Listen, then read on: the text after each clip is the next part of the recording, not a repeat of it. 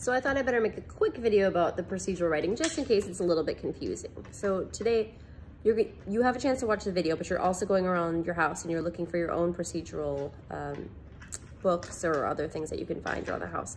You can also look this up online like I did. So here I have one from a craft site first.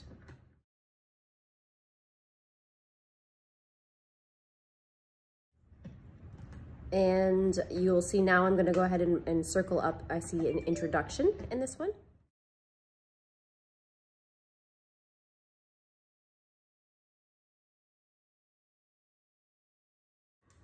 And they also had some instructions on how to do it.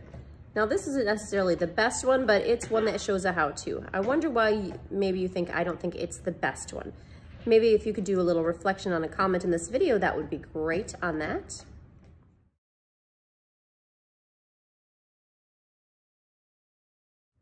This next one is from a recipe. Now it's going to be missing some of the pieces that we think are important for our procedural writings. Go ahead and take a look at it now.